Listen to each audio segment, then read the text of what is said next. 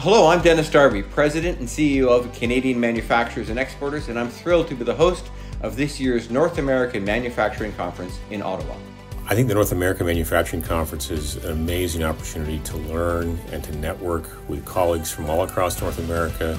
I think it's important that manufacturers from across North America come to Ottawa to talk about the issues that are important to all of us. This conference takes place at a very interesting time politically throughout North America. One, it's only a few months after the Mexican election, and two, it's only a couple of weeks after the US. You'll get to learn what's happening in almost real time. And to get insights from business, media, government people that you won't get any other way.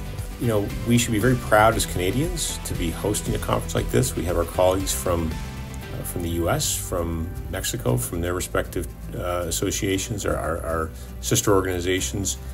And it's a real feather in our cap as Canadians to be hosting this. I think it's a great opportunity for manufacturers from all three countries to come together and talk about the strength of our sector across North America. We make a real difference, and we need to celebrate that. I'll see you in Ottawa on November 20th.